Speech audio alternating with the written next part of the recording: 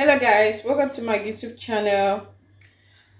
I find out a lot of people have issues using a scale. So today I'll be showing you how to make use of a scale. Firstly, I'll be showing you how to regulate your scale. This is the regulator.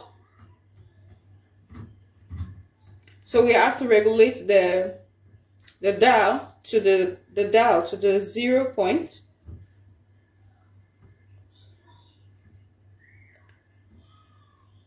If you are using your scale with your scale without the scale tray, this is the scale tray. If you are using your scale without the scale tray, you can fix your dial on the 0 point. Let me take this off for a proper view.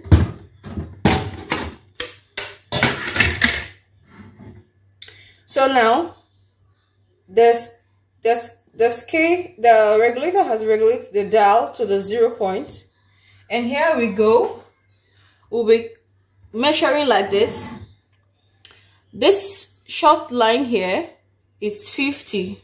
So for example, you're measuring something and it's on this short line, it's gonna be 50. Then when it's on this longer line, here is going to be 100. So we'll do it like this. This is 50, this is 100, this is 150, this is 200, this is 250, this is 300, this is 350, this is 400, and this is 500. 500, which makes a half of a kilo. Then if you measure down here, it's gonna be 1 kg. Then you can move further if what you're measuring is more. Then if you want to measure with your scale tray, you have to regulate your dial backward outside the 0. We're gonna do it like this, or yeah, outside the 0. Let's just, yeah. So now your scale tray is on and the dial is back to the 0. So you can also start measuring like, okay, let me just fix this on. Okay, this is 50, 100, 150, 200, 250, 300. So let me make you understand this properly. The short line in here from the beginning is 50.